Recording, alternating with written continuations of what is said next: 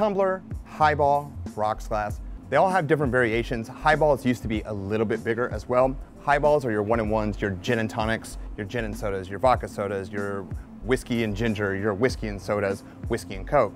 You called those one-in-one, so just one ingredient and another ingredient. Yeah, okay. Spirit mixer. Okay.